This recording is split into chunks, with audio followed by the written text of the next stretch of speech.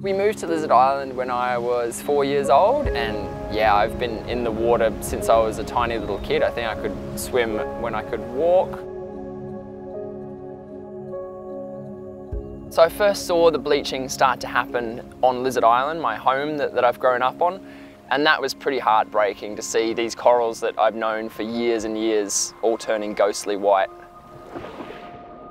What typically happens first is that the corals start to show these really bright sort of highlighter colours. So you get them going these yellows, greens and pinks.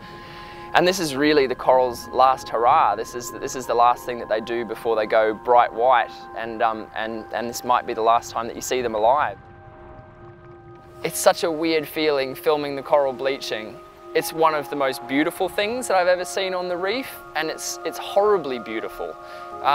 I don't know if it really felt like a victory at all. We're obviously glad that we could capture it in order for the world to see what's happening.